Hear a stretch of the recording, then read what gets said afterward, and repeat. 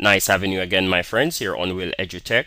Now, in the solution to question 11C, here they have stated that the matrix Q is such that Q is equal to 4, 2, 1, 1. And we're asked to find the inverse of Q. Now, this is pretty easy when finding the inverse of a matrix. Let's just write the matrix Q. We have a 4, 2, a 4, 2, a 1, 1. Now, what is happening here, my friends?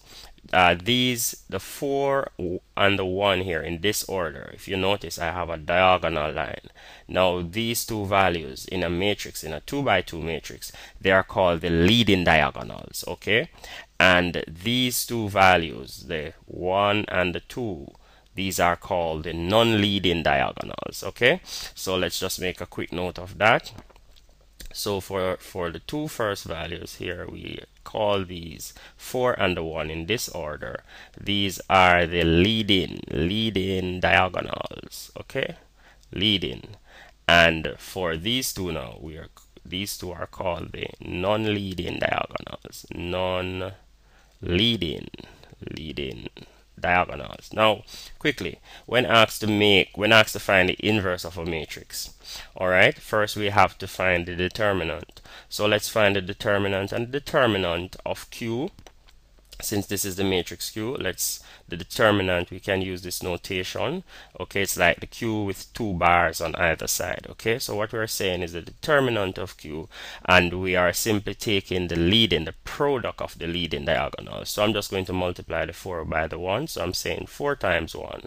Quickly, let's just get that out of the way. 4 times 1, and I'm going to subtract the product of the non-leading, so I'm just simply multiplying 2 times 1, 2 times 1.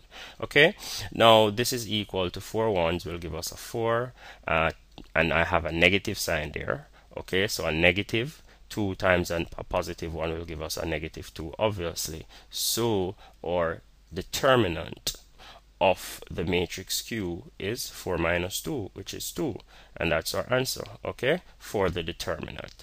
Now the next thing that we'll have to do is to find the adjoint, okay? So here we are going to simply find the adjoint of the matrix Q. So adjoint would be the adjoint of Q would really be, and when finding the adjoint of a matrix, this is pretty easy.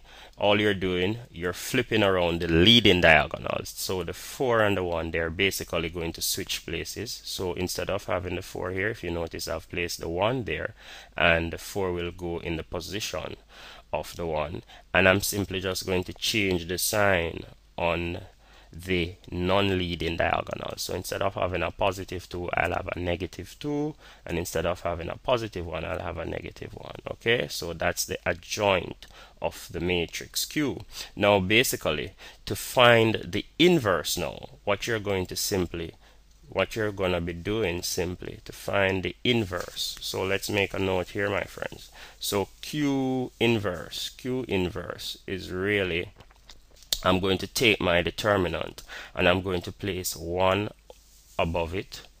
Okay, so I just simply took my determinant, place 1 above it, and I'm going to multiply that by the adjoint. So the adjoint we had here, or adjoint, we had 1, 1, negative 2, negative 1, 4. Okay, so that's the inverse of Q. So this is our answer, my friends. Okay, that's what they were asking us to find. So it's pretty much that easy. Hope this was useful, and see you in the next video where we'll be using the inverse of Q to solve a simultaneous equation.